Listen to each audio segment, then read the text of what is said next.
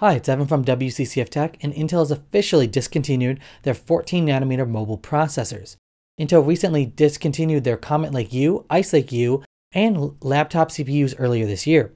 Now, Team Blue has initiated their end-of-life plan for the higher-end mobile 14nm core CPUs, which happens to be the remainder of the Comet Lake series. Customers will be able to order the processors until the first half of 2022. It is speculated that due to the fact of two 10nm processors by Intel are still in the market being much more favorable than the 14nm chipset.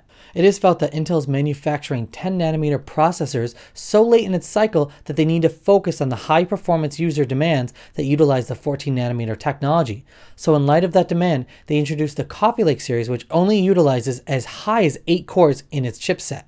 In turn, Comet Lake was able to be accessible for the 10nm core market, and it left Ice Lake CPUs with 8 cores. But it was never the intention for Intel to utilize the 14nm nodes for 10-core CPUs due to the large die size and lack of proper efficiency in terms of finances and consumption of power, especially compared to other Intel series at the time. There are several positive outcomes for Intel with this decision.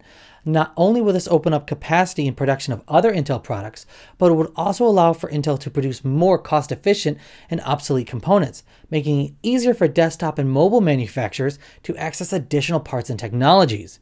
Those Intel customers that are needing the following processors will need to finalize their orders by April 1st of 2022. The final ship date of the following is expected to have a goal of September 30th of 2022. But what do you think? Let us know in the comments down below, and don't forget to subscribe for more fantastic tech news.